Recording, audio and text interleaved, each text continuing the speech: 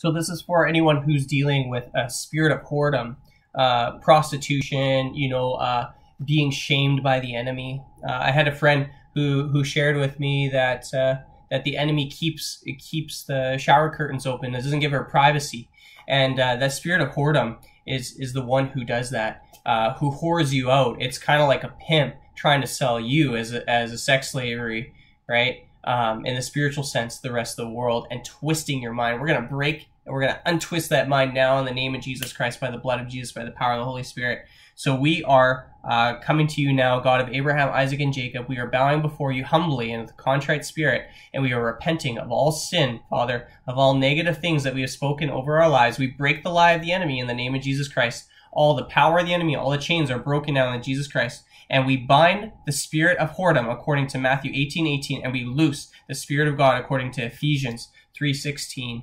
So I want you to pray with me now. We're going to do this right. Dear Heavenly Father, God of Abraham, Isaac, and Jacob, myself and the viewer come to you in the name of Yeshua HaMashiach, Jesus Christ. Forgive us for not keeping you as our number one in our lives, God, Jesus Christ, Lord of all, King of kings. Forgive us for allowing the works of the flesh and the things of this world to creep in and displace you as God over our lives. We make you Lord Jesus Christ of our lives now and forevermore. And we promise to follow the instructions of your holy word, God of Abraham, Isaac, and Jacob, in the name of Jesus Christ, by the blood of the power of Jesus Christ himself and the power of the Holy Spirit. And now we are going to tear down those idols. You ready for this, guys?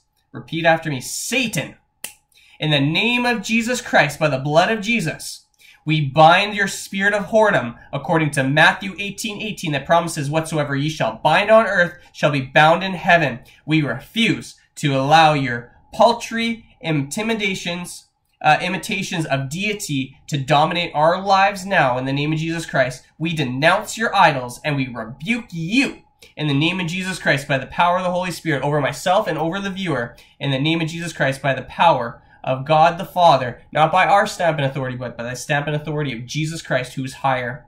Thank you. We lift Jesus higher right now, viewer.